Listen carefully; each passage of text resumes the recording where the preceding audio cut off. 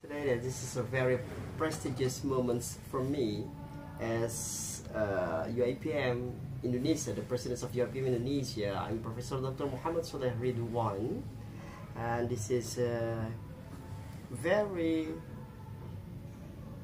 a kind of more than tremendous time about having this session. That congratulations for my brother from Indonesia, Muhammad Nur Sholeh, has accredited to get a prestigious Dr. Honoris Causa from UIPM International, Malaysia.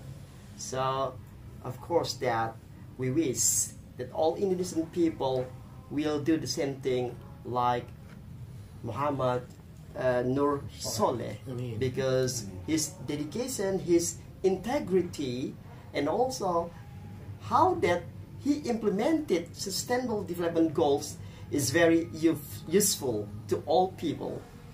So again, best wishes to your future endeavor. Thank you very much.